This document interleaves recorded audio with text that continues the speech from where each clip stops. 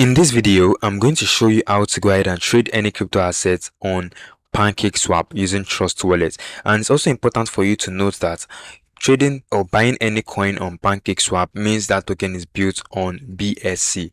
And currently, I know a token that is built on BSC, and I think I know a few other tokens that are built on BSC, right? So if you're actually trying to trade any asset, make sure you check it supports BSC. I'm going to show you how to check that. So I'm going to click on the search section because I'm going to be searching a particular crypto asset. Then I'm going to type in Wakanda, right? So this is the particular asset I know that is built on BSC. I also know a couple of assets that are built on BSC. I think Pepe is also built on BSC too. So as you can see, I say I'm on Wakanda.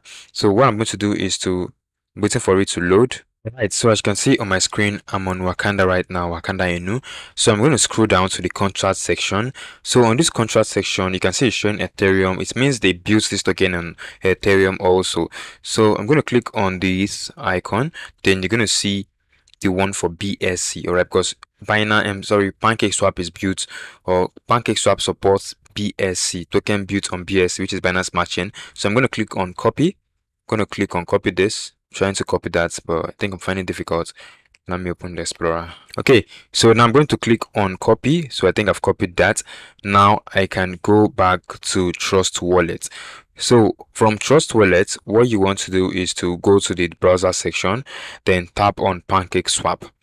So from PancakeSwap, this is where you're actually going to do all your transactions. Make sure you've connected your wallet at the top, and the next thing you want to do is to click on this second token that says cake. Click on it, and what you want to do is to go ahead and paste the contract address. The contract address we just copied, I'll paste it, and it's going to take a while. And as you can see right here, it says active. This is because I think I currently hold this asset on my wallet. So I'll click on it, then boom. So you can see right here is, as you can see, I told you I currently hold this asset. So you can see my balance there. So if I click on this BNB section, I can input the amount of BNB I want to use in purchasing this token. So as you can see, I have some amount of BNB in my account, and as you can see right here, it's fetching the best price to buy this token. So as you can see, after that, it's going to take a while, then I can go ahead and purchase this. So as you can see right here, I can purchase this. And also guys, also important to note that you need to have enough BNB, because you're also going to be paying a gas fee.